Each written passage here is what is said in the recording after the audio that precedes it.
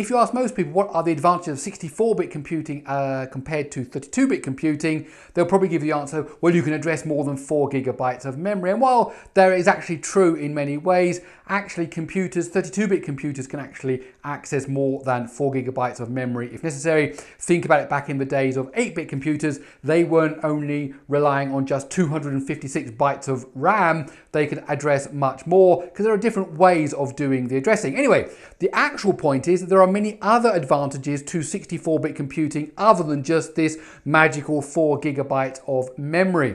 So one of the things I want to look at today is, are 64-bit apps faster than 32-bit apps? And to do that, we're also going to be looking at the 64-bit version of Ubuntu for the Raspberry Pi 4.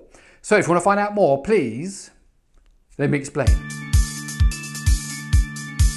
So I got thinking about this because the recent release of Ubuntu 19.10 actually supports 64-bit Ubuntu on the Raspberry Pi 4. Now the Raspberry Pi 4 has a 64-bit processor in it, but actually Raspbian, which is the default Linux distribution for all Raspberry Pi boards, actually is a 32-bit operating system, and it runs 32-bit apps and programs. And the reason for that, of course, is because you then get compatibility from the Raspberry Pi 0 through the 1, 2, 3, 4, and they can all run the same software with a lot of compatibility because they're all running in this 32-bit version. Now they could produce a 64-bit version which would run on some boards and then a 32-bit version, but to make things simple, they give you a 32-bit version. However, Ubuntu actually now has a 64-bit version of Linux for the Raspberry Pi 4 and for the Raspberry Pi 3.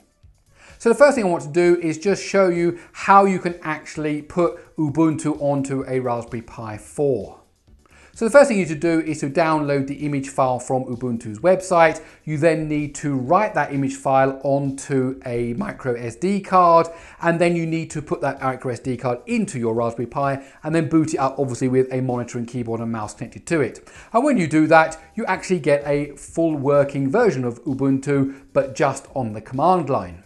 Okay, now that the board has booted up, I have used Secure Shell to connect to it. It's enabled by default, and so you log in using that username and password that you set on the initial login there. And so let's just check a few things. First of all, this is Ubuntu 19.10 that I'm running there, and also we can check that this is in fact a Raspberry Pi 4 that I'm running, more/proc/devtree/model. Then we can see Raspberry Pi 4 model B rev 1.1, and then just to check it's 64-bit, if we actually use the file command, that is a way of telling you what a file is. So we can use file on user/bin and then any binary in there, let's say user/bin/yes, and here we can see very clear that it says it is a 64-bit binary. Now let's run that same test on a Raspberry Pi 3, which of course also has a 64-bit processor, but it's running Raspbian, which is the standard distribution from the Raspberry Pi Foundation, and see what we get there. Okay, so here I am on a Raspberry Pi 3. Let's just check the model number. There we go, Raspberry Pi 3 model B. Now the thing, of course, is this is also running a 64-bit processor, but if we do a file on, again, something in the bin directory, we will see that in fact it is 32-bit.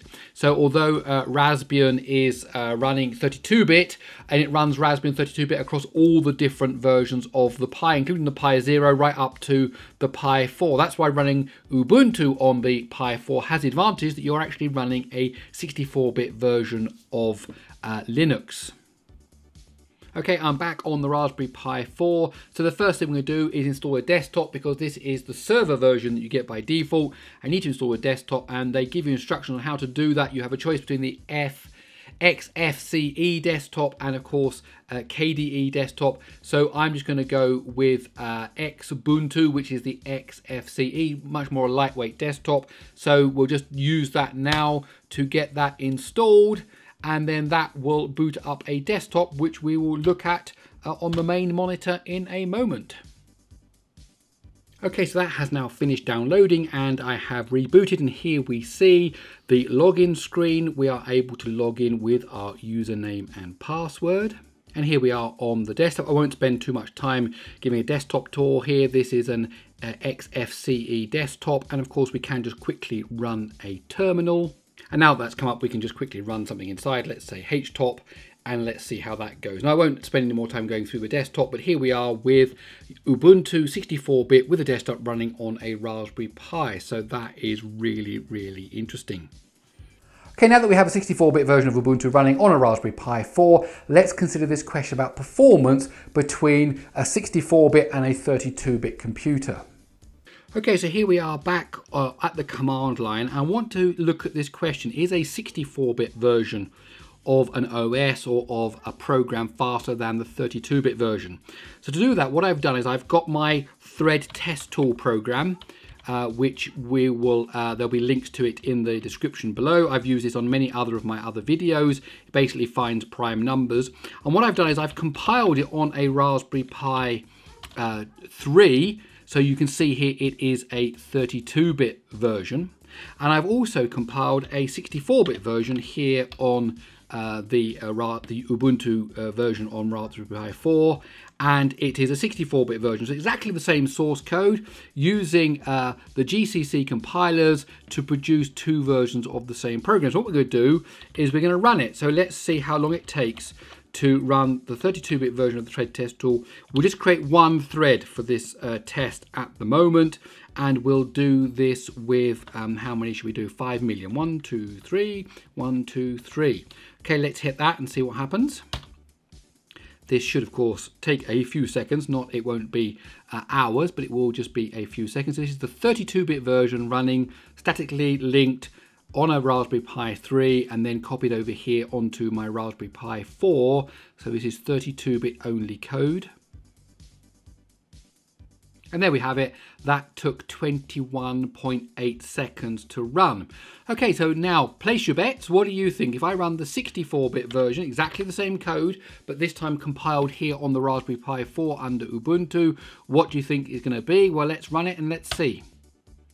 So again, this is the 64-bit, 1.9 seconds. So absolutely huge difference there between the two, 21.8 seconds and 1.9 seconds. So that just shows you that there are differences between a 32-bit and a 64-bit version. So we won't just leave it there. I've also found another program on GitHub to calculate primes using a sieve. In fact, this is using a segmentive sieve so that it can actually deal with the memory handling a bit better.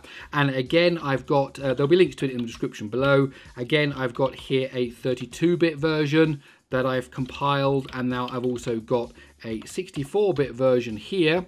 So again, let's run that. So now I'm deliberately going to run this one. Now this is interesting. If we just run segmented 32. Now what I'm going to do is add, now count the zeros here, 1, 2, 3, 1, 2, 3, 1, 2, 3. Okay, so there's 9 zeros, and the reason I'm doing that is because that number is bigger than what you get in a 32-bit integer. You need a 64-bit integer to be able to do that, and let's see how long that takes to run here on the Raspberry Pi 4. Again, this is the 32-bit version compiled on a Raspberry Pi 3 under Raspbian, which is a 32-bit version of the operating system, and then I've copied it over here onto my Raspberry Pi 4 while it's running now.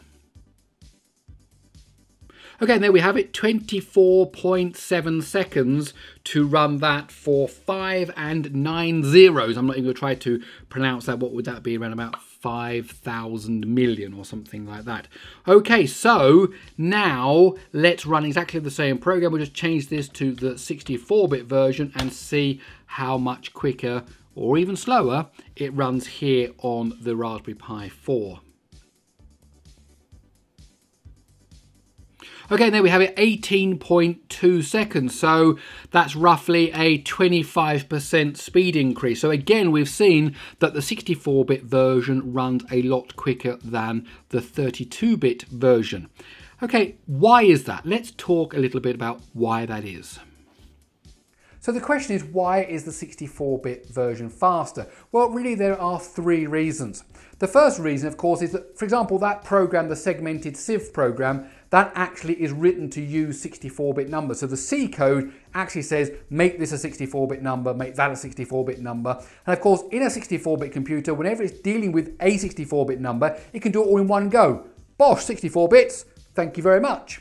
But when you're in a 32-bit computer, there has to be some clever stuff going on that when you want to manipulate that 64-bit number, you have to say, give me 1/2 of it into this 32-bit number, let's do our stuff. Now give me the other half, please, into a 32-bit number, and let's do our stuff. And then combined, they are now this 64-bit number. So of course, that can take effectively twice as long because you have to deal with the upper half and the lower half of the 32-bit number, of the 64-bit number as 32-bit numbers, and of course that can decrease performance. The second reason is that most 64-bit computers, including on Intel, including the ARM chips, have way more registers when you move over to 64-bit. And why that's important is because when the program is running things internally, it doesn't have to write out temporary data, variables, loop counters, the numbers it's working on at the moment. It doesn't have to write them out to the main memory. It can keep them in a register, and the register, of course, is running at the same speed as the CPU. It doesn't have to go out through the bus, wait for the memory to kind of recycle and write it, and then wait for it to... There's a whole, in computing terms, as far as the CPU comes, main memory is like, whoa, that's so slow, because really the real performance is going on right in the middle of the chip. And when you've got more registers, you can keep all the data close into the middle of the chip. And the third reason is that actually most modern processors, of course, favor 64-bit over 32-bit. So when there's some design going on in the actual architecture, design decisions are made to optimize the 64-bit path through the processor.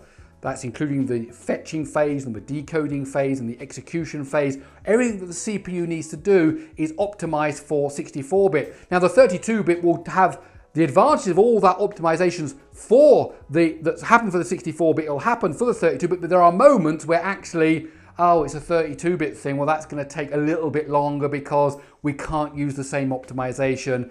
Oh, we're going to have to drop something. We're doing, there are not so many optimizations going on at 32. And in fact, almost 32-bit becomes kind of a second-class citizen. It's there for compatibility. It's there as best they can get it. But they have to choose between optimizing something in the hardware for 64-bit or optimizing it in the hardware for 32-bit. They're going to go for 64-bit. So actually, the microarchitecture favors 64-bit, even though it's perfectly capable of running 32-bit, perfectly able to do it, and even do it quite quickly. The 64-bit path, the 64-bit circuitry is always going to be better in a modern-day processor. Okay, so there you have it. I really hope you enjoyed that video as much as I did when I was putting it together. If you did, please do consider giving it a thumbs up. You could also consider hanging around to see what other videos I'm going to release, and you could do that by hitting that subscribe button. Oh, I dare you, hit that subscribe button. In fact, also, while I'm talking about subscribing, I'm releasing very shortly a newsletter, a Gary Explains newsletter. So if you want to be part of that, go over to GaryExplains.com, type in your email address into the description box there to start being one of the first on my newsletter. Okay, I suppose that's about it. I'll see you in the next one.